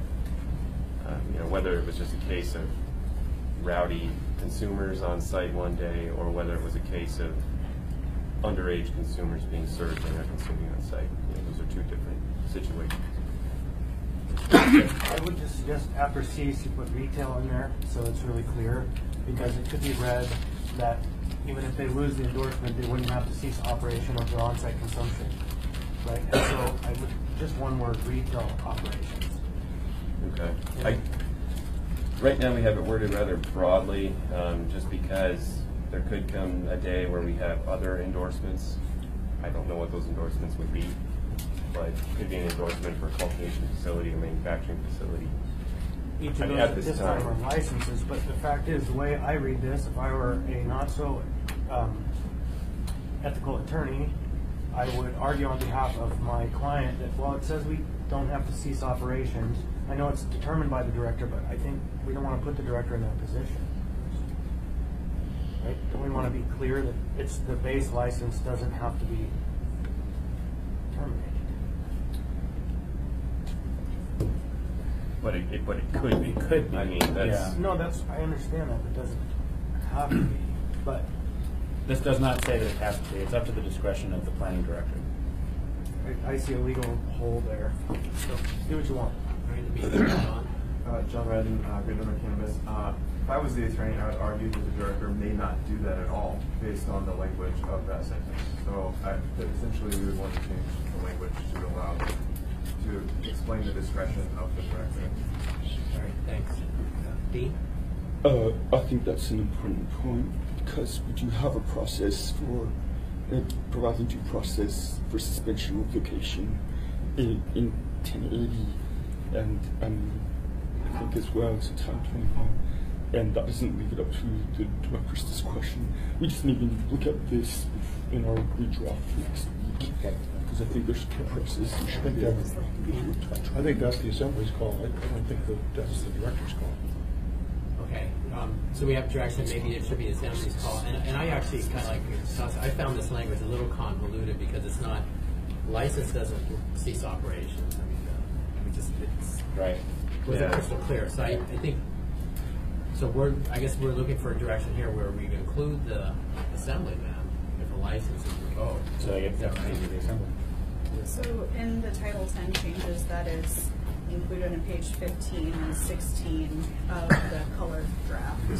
So the or endorsement was added to all of the language there for suspension or revocation, and it's as or endorsement, so they're separated and can be dealt with separately. So you could either, and these do go before the assembly, so. So revoking endorsements can come to the assembly, but also, and at that point, we can say you're losing everything. Yes. That's also on Yeah, the so table. it's revocation of the license or endorsement. And so you could pair them together or do them separately. And we'll incorporate that into this. Okay, Chris. I would just add that I appreciate the director having the kind of authority to make a determination, but can we maybe consider making the determination until the assembly has had an opportunity to fulfill the due process rights? Well, the direction, through the chair, the direction we're getting from the committee and from the existing Title 10 is we're gonna change this entirely and remove the director's discretion from. What I'm saying though is that there could be a time period in which the assembly can't meet in a timely way. 10 days might pass, 7 days or something, and so Those provisions exist in Title 10. okay, so the director can make that determination. Those are covered already. Okay. All right, we're good? Okay, so you're gonna rewrite that and refer to Title 10? Yep. Okay, good, thank you. Yep. Glad you're here, Dean. Moving on? All right. Next edit is line 6, and that's just adding licenses and endorsements. Municipality of Anchorage shall be issued in accordance with Title 10. Then lines 10 through 14 deal with signs, and there was recent updates to the state regulations to get rid of the prohibition for freestanding signs for marijuana establishments, and this just goes in line with the state regs, and it gets rid of that prohibition. Thoughts on that? If we were looking to, if we're concerned about what would tip this into the place where planning and zoning review is necessary or not, this is one of the things where I think planning and zoning might be a little more interested. So I think this is a revision that is worth doing at some point, but not be something that's appropriate for this ordinance.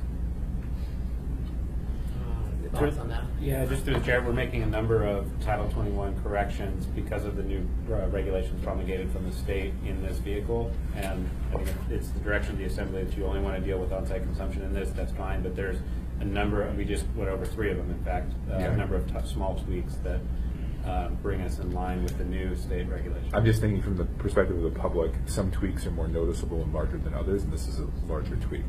Oh, we think signs is a large tweak? Yes. Okay, Yes. all right. And it's outside the door. All right. It is. I mean, this prohibition was added through this committee. So I mean, I think what is given can be taken away. But if that's the direction, and we wait to go to planning, It was given without going through planning and zoning? correct. Oh, interesting point.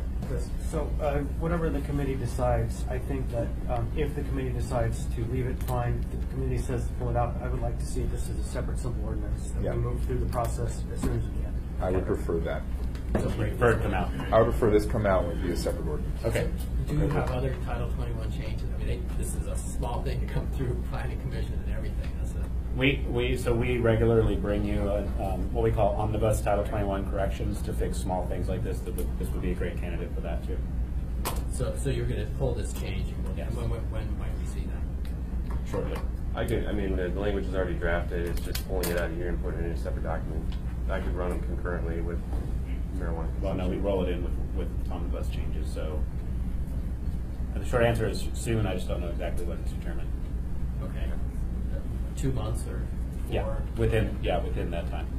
Okay, let's do that. I think that's a good idea. I think this is something worth discussion. Happy? Yeah, Kansas Reason. Could you just clarify again? I apologize for my ignorance on what passed at the state level. So are you saying because the state addressed signage in a certain way and the assembly addressed signage in a different way than it passed its original ordinance, they don't match anymore? Basically, yeah, the rules have changed. The local ordinances that implemented the marijuana regulations reflect the state rules. State rules have changed as of, I think, last month, and we're updating our local rules to match. Are the current ones at the local level, at the municipal level, more stringent than Yes. the relaxed state? Yes. Does not the municipality have the discretion of requiring more strict regs for signage?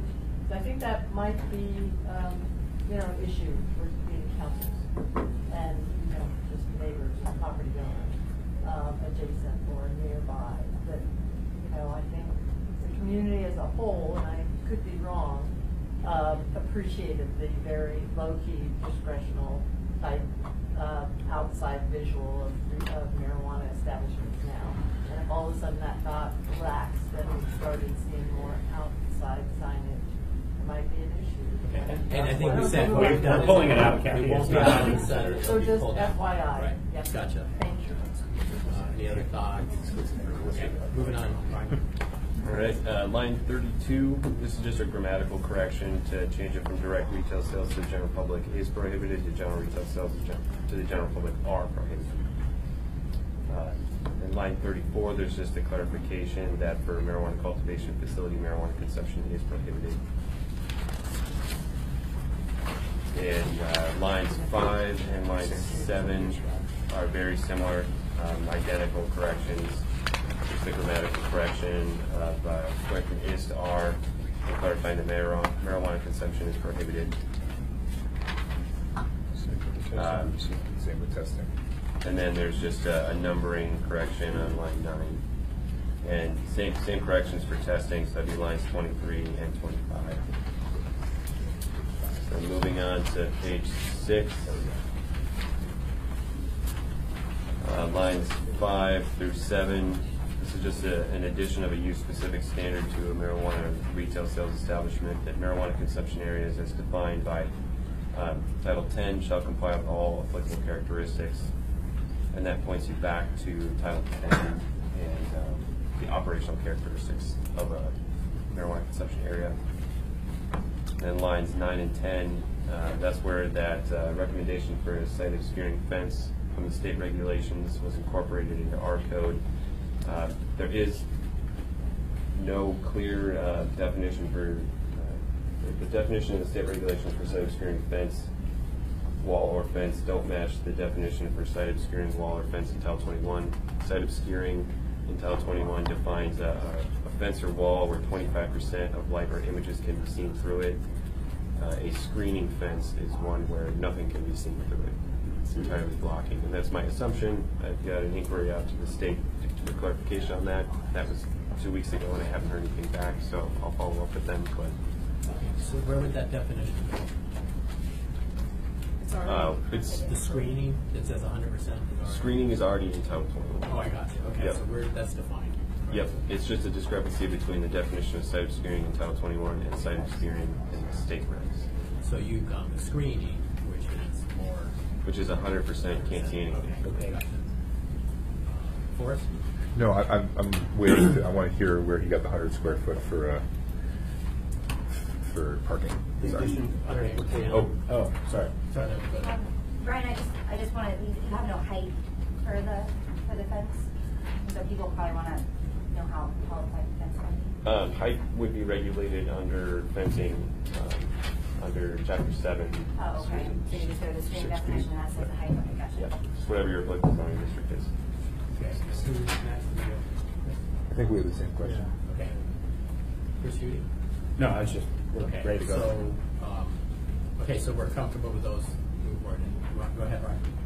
All right, and then vote it down for off-street parking spaces required. So in discussions with the traffic engineering department, we're looking at existing uses in code that this might be similar to. And would a customer enter the space, and how long would they likely be within that space? And what other uses is that similar to?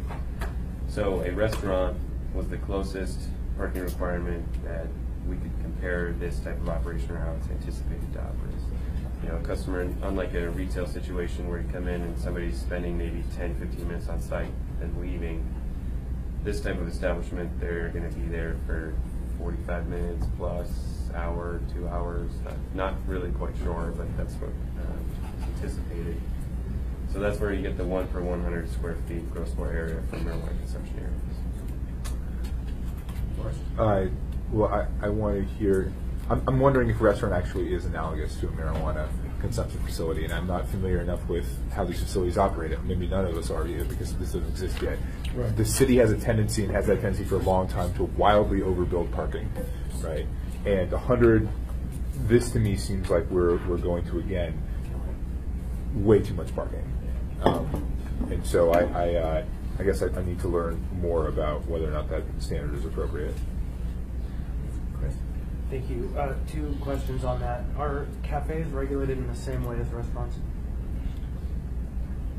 Yes, Coffee shops? yeah, they're restaurants. Yep. Coffee shops, So, I wonder if we could, is it just for the area that is used for consumption? Or is it, if you have an operation that has this endorsement, you need all of this parking for all of your areas? Through the chair, it would just be for the marijuana consumption area. So if you had 200 square feet, you would need 2 parking spots additional, not if it was 1,800 square feet, but 200 was reserved, you would need 18 more parking spots. Correct. Okay, thank you. Are we, can I ask a question? Are we setting up a system where, so this would not apply to the downtown shops, is that correct? Correct. Are we setting up a system where basically only the downtown shops would be able to have on-site consumption because of how stringent our parking requirements here are? I think, and can we hear from people that would actually run these shops? Jan? Well, so parking, this 350 requirement anyways has been really difficult for shops to reach because it's a ton of parking and it doesn't really fall into the, walkability of the city. Plus, I don't know why you'd want to make it easier for people that are coming to consume on site to actually come, drive, park, consume, and go. I mean, you probably want to make it more of like, oh, okay, I'm going to take an Uber there or a cab there, and then I'm going to go hop around and do what I'm going to do and not drive. So I'm not sure why we'd want to increase the comfortability for people to drive and consume there, but that's just a thought. This 100-foot is going to really put a lot of people that could do this out of being able to do it because they can't meet this parking. This parking's hard. Right. Well, in a restaurant or a bar that serves alcohol has the same parking requirement, so I wouldn't say that we're encouraging people to drive and consume and drive home, but I wouldn't be all parking encourages people to drive, and that's the fundamental problem with their parking. So I'm sorry, just how does this compare to bars? It's the same. Identical. It's the same. The identical. The problem that we're facing is that there is no science behind this. There's no parking calculations that have been done by the industry, or the professional traffic engineering industry. So what we have is what is existing in code to compare to. We've chosen a very conservative route. It may be overparked, but we won't know that until these operations are up and running. So I think that the logic that you have used to get here is sound under the old paradigm where we always encouraged a ton of parking. And I think we need to, this is just one place, but there are lots of places in our code where, I have gone on record as saying I want to reduce parking. And I know that that is not popular with the public because of the way we sort of structured our society and the way we conceive of parking. But I think that this plays into that old paradigm in a way that I think is counterproductive. So I would like to see a very different parking standard. Go right to Ms. Jana. I would like to hear from maybe the Turnagain Community Council and Mark on whether or not community councils are finding that parking right now is a problem and getting any complaints from the community on parking. Well, we'll work our way there. Okay, but I think that would be a good input. I just say, with these meetings, because we got somewhat limited times, assembly members can only talk as a group in a public meeting. Actually, that door should probably be open. So if you feel shut out, it's because we have this limited opportunity. But every single one of you can contact every single one of us at any time of the day. So it's not, and we're very early in the process here. So this is, and so it's not the full-blown public hearing level like we have at the assembly or the emails and phone calls you can make. I have a question for these folks. So my question could be for Jan or any of the operators, especially operators that are contemplating they would operate one of these enormous facilities. What is the scale inside of your currently licensed retail establishment that you're looking at to convert to a consumption space? Do you have any guess? I mean, how big are we talking about? You'd be a good one, Aaron, and Northern and Kim. Okay, if you keep it brief. Let's just give him a number. Square feet. Square feet of your retail space that you would convert to a consumption space. I'm actually not planning on it because I just redid my whole retail. Okay, so if you were, So basically, for Kim, if she did, it'd be about 600 square feet, which this would knock her off the ability to do it, because her site plan doesn't allow room for parking. For Aaron, Uncle Herb's, it would be an outdoor area in the back, and your parking wouldn't allow for it. Yeah, we don't need, this wouldn't allow, this would take them, and their standalone industrial warehouse, it would take them out of the park for this. This wouldn't allow it, and I don't know about Great Northern. We have no existing or contemplated facilities that would comply. Or would have enough space in order to do on-site consumption, so it's kind of a moot point for us at the point. I don't know about Aaron. Actually, Aaron, you've got something in the works. Yeah, I haven't even considered it myself. Oh, Aaron, I've considered it, but I haven't gotten that far. Anita Burke, I just also want to offer a different context. The actual smoking and use of marijuana. Many places like Denver and other places are imagining people dropping in here for 15 minutes. It's not a place like a bar where you're going to hang out and drink with your buddies and keep drinking and keep doing all that sort of thing. What's the It's a ballroom? safe place for people to consume and then enjoy events, enjoy other things.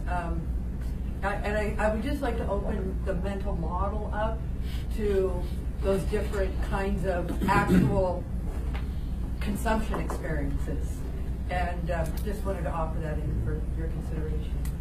Okay, briefly.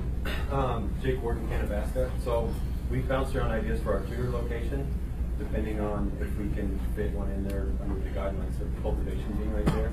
But we would assume it would be about the size of this room. And if we're not going to do on-site smoking right now, it would be something similar, something that we allow for educational experiences for people to have. Where we're starting things on Sundays where we have people from the industry come and talk about specific things, how to roll joints, terpenes, things like that.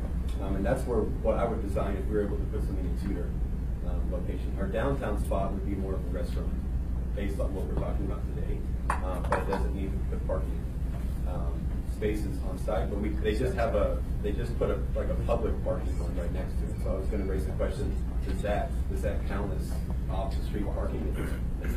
You're not required to have parking downtown. Yeah, you're downtown. Okay, so this is an issue, and I just because he forced his time in, I agree with the paradigm where we do a whole lot of driving in this world, and I hope we hit that someday. But right now in our society, if you buy a car in our general population, the thought is I get to park it wherever the heck I want to, as close to that front door as possible. And if I don't get that, there's something wrong with our society. So the reality is, if people are going somewhere, how many of us drove our cars here? I get to drive my car and I get to park it. And if it's a lawn, if it's a sidewalk, blocking some of that, it doesn't matter. I get to park my truck wherever I want. And that is where our society is, and the reality has to be dealt with. Because if we don't require parking, they'll find a place to park and it'll be ugly. And I was going to ask, did you look at other states' parking requirements if they offer something similar? Like how San Francisco has the on-site. Have you looked at any other states that could be similar for? To my knowledge, traffic engineering does not that information. okay, so in interest of time, we are going to come back next week with some revised, and this could be more research or just make it red, and we'll address it more then. I mean, just a suggestion, why don't we just treat it like the rest of retail? It's a retail shop. It's already in the retail shop. Why not just not call out consumption in the parking regs? They already have parking requirements for this retail space. But the way that a retail store operates and the way that a consumption area operates are two different animals. And I think there's a lot of assumptions being made right now, and we're choosing a very, very conservative approach to it. Yeah. But we're also making the assumption that they're going to be operating the same as a retail facility, and which I don't believe they will. I think you're going to have some people that hang out, and you're going to have some people that just come and consume and leave, just like any other bar or restaurant. So to compare the two, I don't think it's a drastic or overstepping any current understanding. Chris? We're 11:05. The interesting place that I'm getting about parking is that with these licensed retail establishments, their neighbors are encroaching on their parking in off hours. That's actually what I'm hearing from Anchorage that's happening. And so all of this parking is being required, and other contiguous uses don't have it, and so they're consuming their neighbor's property. And sometimes with a sense of entitlement, which is an amazing thing to witness. And so there's an interesting mix of implications with this concept. People park over park. Ryan, you're back. All right, so section 5, so this is very similar to what we had done in previous sections. This just incorporates the changes into old code, which affects the downtown. So I can go line by line here. First edit would be page 7, line 24 through 26. Again, this just adds language to the modification that the addition of an indoor or outdoor on-site consumption area or increase in the existing on-site consumption area more than 20% would have to go back to the assembly. And then my apologies, but backing up lines 19 through 22 also is a deletion of the increase in retail sales area within the licensed premises of more than 20% would have to go back to the assembly. So that's just an additional cleanup from the previous changes. And then jumping down the lines 45 through 48, that's just additional clarifications that the associated endorsements need to be added and obtained from the state of Alaska, as well as attached to the license. Then on page 8, lines 2 through 4, that's where I'll make that change to point it back to Title 10. So we have due process. Line 6 just adds a clarification for and endorsements. And then lines 12 and 13 just specifies that associated endorsements shall be decided upon as part of the conditional use application. Do we still use that term? Conditional use application. Well, in the downtown, it runs by the conditional use standards, so that's why it's a little different there.